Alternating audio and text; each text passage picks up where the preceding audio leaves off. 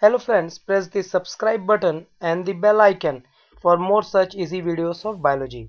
Friends, today we are going to focus on one of the most important topic of photosynthesis, that is called as photorespiration. First, we need to understand the meaning of the word. Photo means light. Respiration simply means a process of taking in oxygen and giving out carbon dioxide. So when plants during daytime take in oxygen and give out carbon dioxide, it is called photorespiration. Rubisco, ribulose bisphosphate carboxylase, one of the most important enzyme of Calvin cycle. It is a thermolabile enzyme. Now when we talk about thermolabile enzyme, it means it changes its nature with respect to change in temperature. Now when we say thermolabile, so we need to understand that the Rubisco sometime under high temperature will have different nature to work, and under low temperature will have different nature to work. So let's understand the conditions. There will be two conditions. In first condition, we say that the temperature is less, like in the morning time, and the carbon dioxide concentration is more. Why? Because stomata is open. So under this condition, the Rubisco is going to work as carboxylase. Now when I say carboxylase, it simply means that the Rubisco will fix carbon dioxide. If you remember Calvin cycle, where RuBp combined with carbon dioxide in the presence of Rubisco. So taking in carbon dioxide and giving out oxygen, it's photosynthesis. But during afternoon, the temperature is very much high and the carbon dioxide concentration becomes less. Why it becomes less? Because the stomata closes partially due to high temperature. Now Rubisco here will work as oxygenase.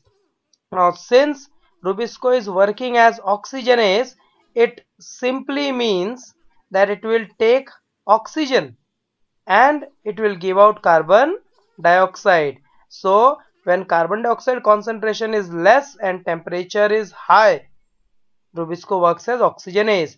It means taking in oxygen and giving out carbon dioxide. So this process is called as respiration.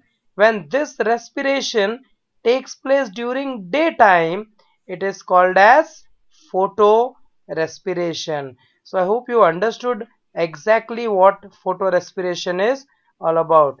Now we need to understand, out of 100% carbon dioxide lost during photorespiration, 75% carbon dioxide will be conserved. It will means it will be saved, but only 25% carbon dioxide is lost.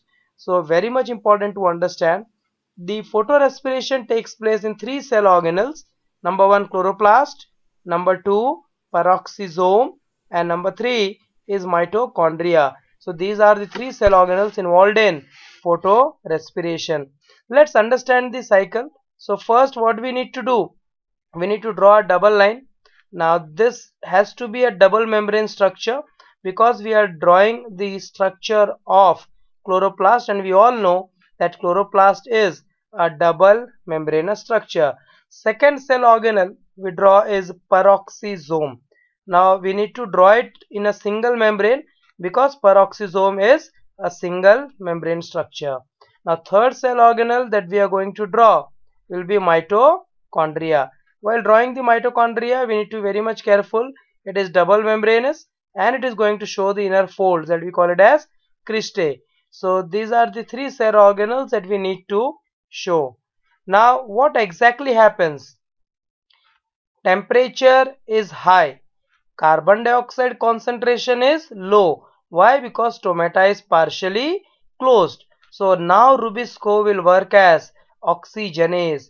It will take in oxygen. So RuBp, that is ribulose biphosphate 5 carbon compound, will combine with oxygen and it splits up as PGA and phosphoglycolate. Remember the word phosphoglycolate. Now PGA will be 3 carbon compound and phosphoglycolate is 2 carbon compound. From phosphoglycolate, keep this word in mind, phosphoglycolate. phosphate is lost. So what is left? Glycolate, which is 2 carbon. Glycolate by diffusion will come in the peroxisome. So glycolate, now remember co, remove the word co and add oxy. So we say glycolate gets converted into glyoxylate. Co removed and oxy is added, and which combines with hydrogen peroxide H2O2 to form glycine. Glycine is one of the amino acid. This glycine by diffusion will enter in the mitochondria. One glycine molecule has come and second molecule will also come. So there are two molecules of glycine now, which is total of 4 carbon. So out of this, one carbon dioxide is lost and serine is formed, which is of 3 carbon. So 75 3 is conserved, that is 75%, and 25% is lost. Serine by diffusion will now enter in the peroxisome. Serine gets converted into glyceric acid, and this glyceric acid by diffusion will enter in the chloroplast.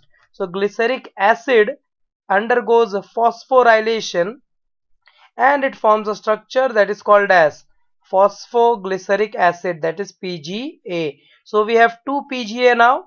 One PGA was formed from RUBP and this is the second PGA. So what is going to happen here? Both the PGA will now enter in Calvin cycle, the C3 cycle, most important cycle for photosynthesis. So both the PGA will enter and it will go Calvin cycle to make glucose. Now certain questions very much important from NEET point of view, we need to understand. They ask in exam, during photorespiration how many oxygen is used. So we need to understand that two molecules of oxygen is used. One molecule is used at the starting by RUBP and one by glyoxylate. Now carbon dioxide lost is only 1 out of 4, that is 25%, and carbon conserved is 3, that is 75%. Hope you have understood the concept. Friends, do give a like if you found this topic to be easy. Thank you very much.